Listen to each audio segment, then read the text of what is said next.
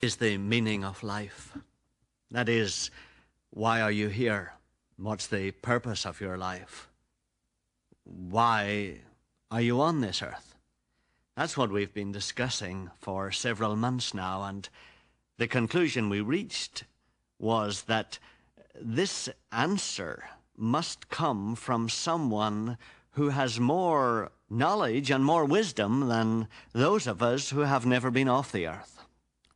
It just makes sense. It just makes sense to realize that if we're going to try to answer the question, why is the earth here, or why is the world here, or what is the purpose of us being here, then we have to get the answer from somebody who has been outside this world or outside this earth, or at least who has seen more of it or seen it from a greater distance than we human beings have. And of course the difficulty is to find such a person. Buddha certainly isn't that kind of person, nor is Confucius, nor is Zoroaster, nor are any of the Hindu prophets. They all were ordinary human beings like you and me, and they never left the earth. They were buried in the earth. Their bones were able to be dug up and examined. They have never been off the earth. Even those of us that have been off the earth in space shots or space probes have never been beyond where we can see with our radio telescopes. We have never gone beyond the realms of space that we are able to perceive ourselves. What we need is somebody who has gone beyond the furthest sky, beyond the furthest planet, who in fact knows what being or knows what creature created the whole universe in the first place. And of course, there is only one such person who has ever given any evidence of that kind of experience, and that is the man Jesus of Nazareth. And what we have been doing is examining his life, finding out, for instance, that he apparently died, and it seemed that he was thoroughly killed and executed by the experts in execution of that day, the Roman soldiers. And he died, and yet 3 days later got up from being dead and continued to live on the earth for another month or more, and then disappeared from the earth completely. And all the while, he did it with a great sense of control, saying that he was going to do this, that they were going to execute him, that he would die, and then he would come back from being dead, would live again, and then he would go off permanently to be with the person that he called his Father, whom he regarded as the supreme being who had created the whole universe in the first place. And so we've been examining his life, and you, if you have followed through our argument and discussion, must admit that the arguments are very, very strong for believing that this man Jesus of Nazareth did in fact exist in the first century and did actually rise from the dead. The documentary evidence is absolutely unquestionable and unanswerable in regard to his resurrection from the dead. Now, if this man, Jesus, is not a lunatic, and you remember we said he hadn't the imbalance that a lunatic would have in his life, and if he is not a liar, and you remember that we said how could he be the greatest ethical teacher in the world and yet lie about the central issue of his whole life, that is his own identity.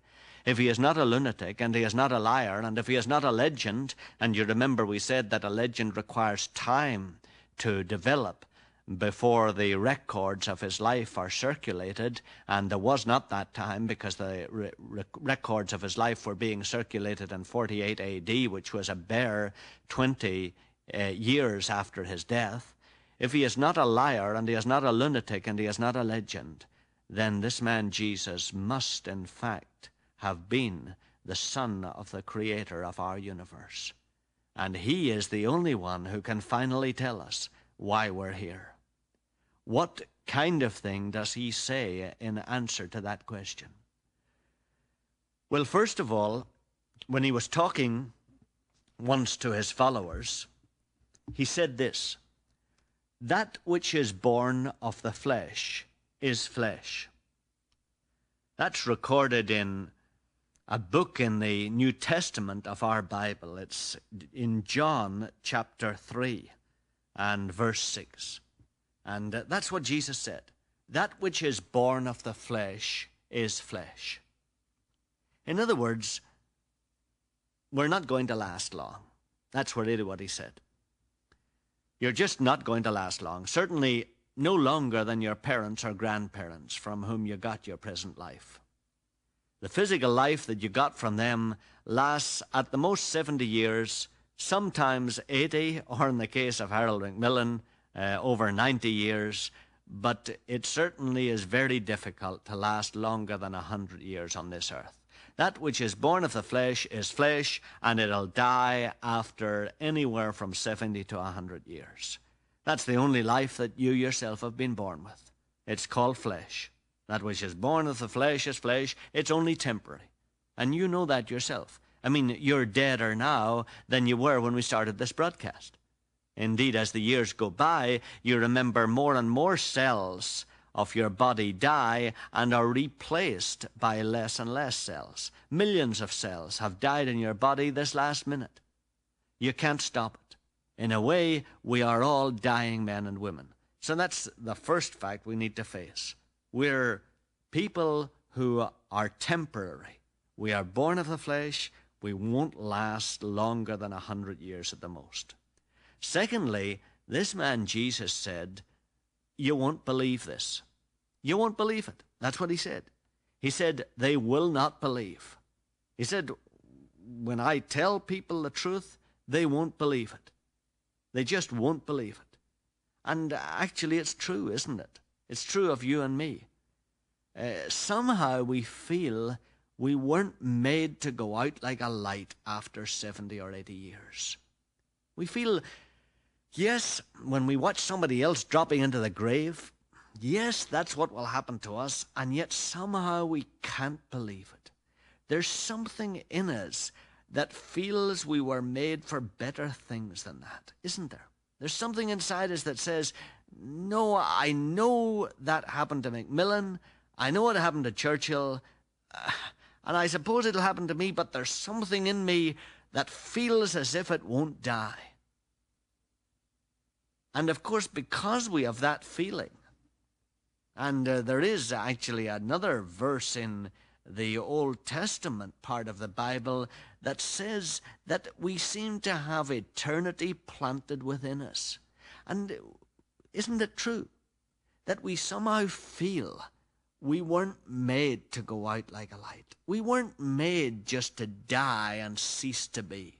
And even the hardest-headed among us, the most cynical, who say, oh yeah, after death there's just nothing, yet even we have to confess that deep down in us there's a feeling that we have been made to in some way live beyond that. And of course what this results in is that we begin to try to parlay the attributes of created life into some sense of infinity. In other words, this created life that we have inherited from our parents, it isn't capable of going on beyond 70 to 100 years. But we try to parlay the characteristics of this life into some kind of eternity because we feel we're made for it. And that's why we have always this feeling of frustration. We feel frustrated by the limitations of our mental and physical life. And we're always trying to burst the bonds of this earthbound existence by catching at some of the qualities that we think life should have and we think we were made to experience. And so we're strange people, Jesus said. We really have a life that will only last for 70 to 100 years, but we ourselves feel we were made to last longer than that. And so we spend our lives trying to catch at eternity and trying to make this life in some way share the characteristics of the life that we think we were made for. And of course it assumes all kinds of experiences and attempts on our part. And what I'd like to do is talk about some of those tomorrow and see if you have felt some of these things yourself.